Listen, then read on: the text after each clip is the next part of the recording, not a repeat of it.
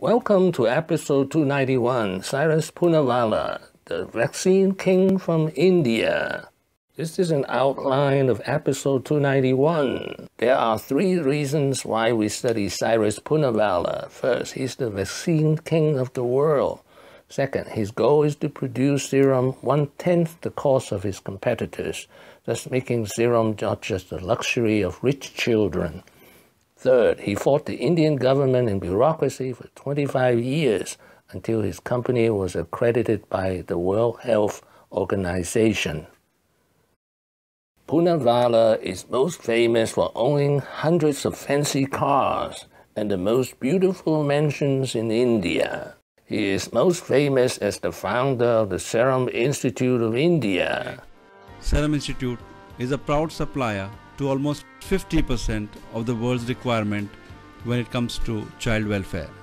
Yes, admittedly that we are the foremost vaccine manufacturer in the developing world and the emerging world. In fact, on numbers, we are making pediatric vaccines that are more than all the US companies put together. But only in numbers.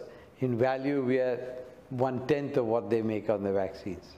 He was born in 1945 in Pune, India. This is the map of Pune. He is the son of a horse breeder. He graduated from the Brihar Maharashtra College of Commerce. In 1966, at the age of 21, he founded Serum Institute of India. The day in which the Poonawalla Gold Cup has been run this week, I must say that the foundation stone was laid by my late wife Vilu immediately the following morning of the marriage, which she insisted on doing instead of going on a honeymoon.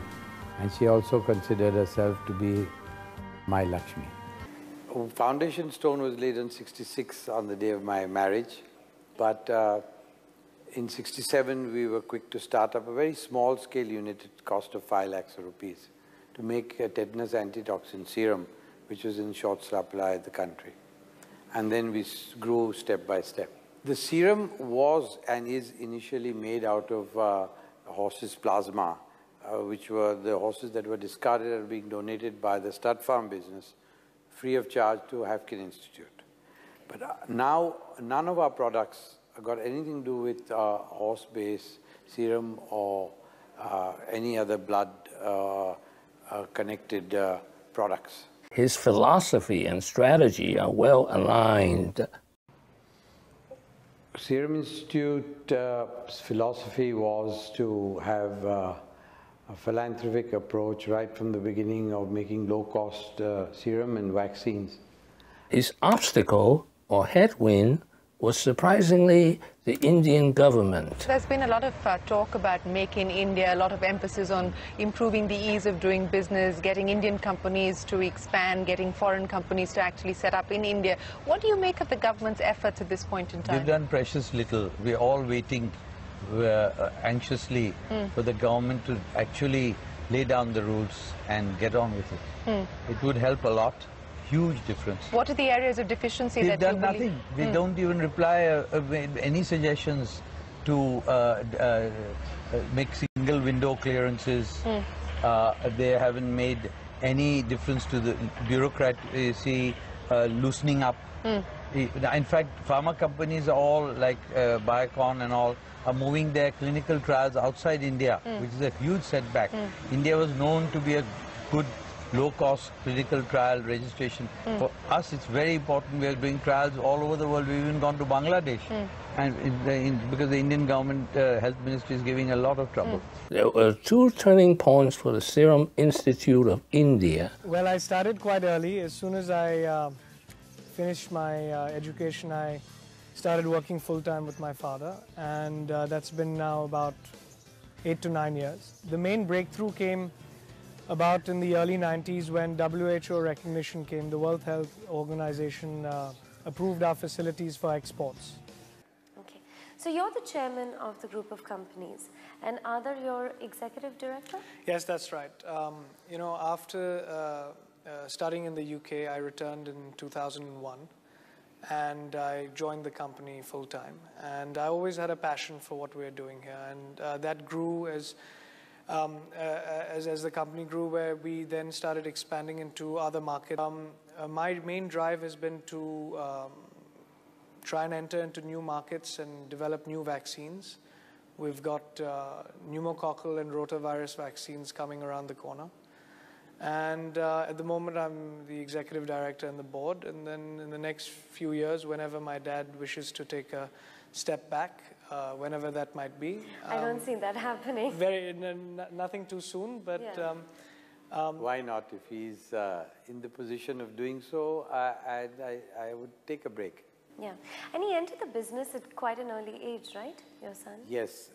My wife and I thought that it was the wiser decision to not let him go for his master's. And now global success with the visit of Bill Gates. Volume vaccine manufacturer in the world. And they're not the biggest in terms of revenue because for almost all of their products, they use a very high volume, low price approach.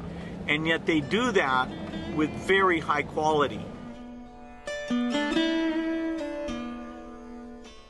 Dr. Poonawalla has been at this his whole life, and the company's grown and succeeded in taking on big challenges. And so Serum actually ships far more vaccines to the world than it ships in India. It's a big supplier to India as well, but Africa gets a very high percentage of its vaccines from Serum. In 2000, his wife Vilu died. Dr. Poonawalla, what was the last year like without Vilu around? Well, I really missed her much more than I did. It's a tremendous lesson for all those who take their wives for granted. What have I learned today? Two things. It took him 25 years of fighting with the Indian government and bureaucracy before his company was accredited by WHO. Second, his low-cost, high-quality serum strategy has made him king of vaccine in the world, in addition to saving millions of lives for children. Thank you for watching. Please subscribe and leave your questions and comments below. My next video will be Cyrus Poonawalla, 9 lessons. Wishing everyone peace and prosperity.